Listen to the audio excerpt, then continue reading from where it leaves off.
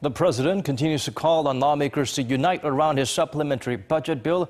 While his Democratic Party is all for it, the opposition parties see more harm than good. Shin Se-min zooms in on what's causing the holdup.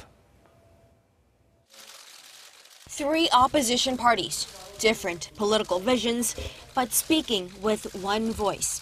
The chief policymakers of the main opposition Liberty Korea Party, the center-left People's Party, and the minor opposition Bareun Party once again have stiffened their stance against supporting the president's $9.9 billion supplementary budget bill.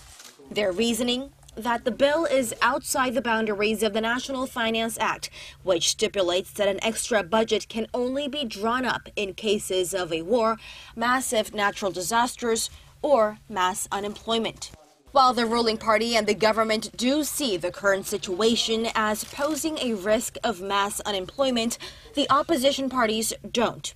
Representatives of the three opposition parties also say they cannot endorse a plan centered on creating jobs in the public sector, as that would pass on a financial burden to future generations, but say they're willing to cooperate on other pending matters.